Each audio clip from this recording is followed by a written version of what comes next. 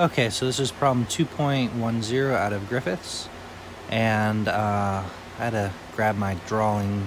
Took a little while to get, but basically we have a charged Q sitting in the back here, and we want to know the flux going through that side of the cube.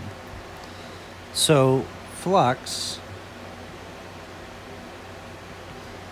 is going to be the integral, the closed path integral of our E field dotted by dA. Now the big problem here is your E field, or your charge is not in the center of our shape here, our cube. It's in a corner. So that's why I drew this drawing. Essentially what I did is I drew one cubed, I know it's really bad, over here, another one back here, and then another one over here. And then I put 4 above and 4 below, so that now we have charge Q right in the center there. So that's that guy. Now if you count all these up, you should find that there are 24 sides of this bigger cube. So there's 24 sides of this bigger cube.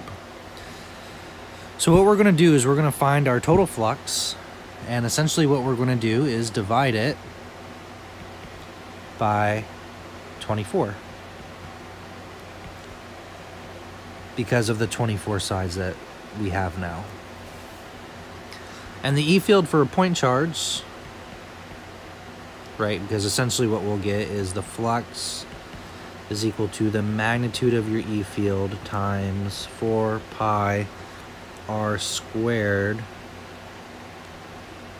over 24. And the magnitude of the electric field from just a point charge, which is what we have here, will be the charge over 4 pi epsilon naught r squared.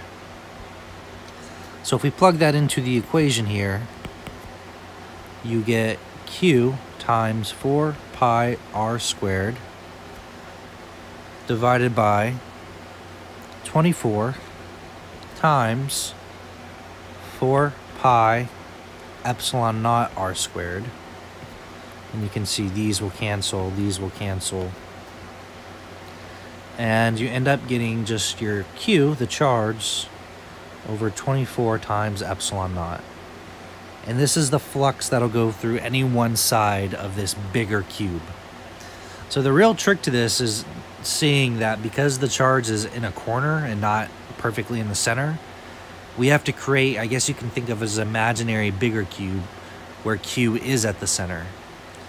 And then from there we could find the flux that would go through any one of those sides, including the imaginary or the real side that we're interested in. And we can use our flux equation, divide by the amount of sides we have, take advantage of the fact that we know what the E field of a point charge is, and then we can find the flux. So this was kind of, I guess you could say, a out-of-the-box thinking problem. Not very hard, but you have to be kind of clever.